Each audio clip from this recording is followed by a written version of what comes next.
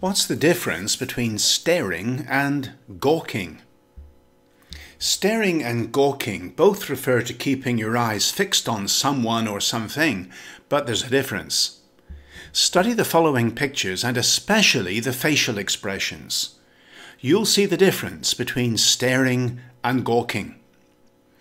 The picture shows two men with their eyes fixed on something, deep in thought and concentrating. They are staring.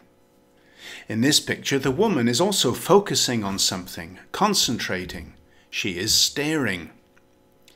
In this picture, we see a man in the street gawking at something or someone. Notice the facial expression. Again, in this picture, the girl on the far right is gawking at something. Notice her facial expression.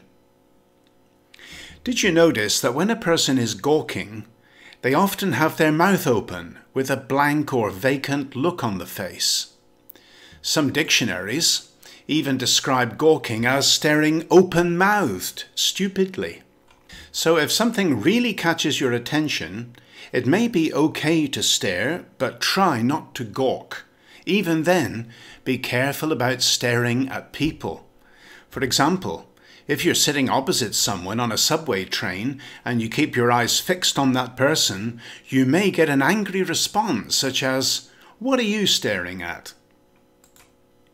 Get my free vocabulary builder and add these advanced words to your vocabulary: obsolete, sporadic, ludicrous, tantamount, skeptical.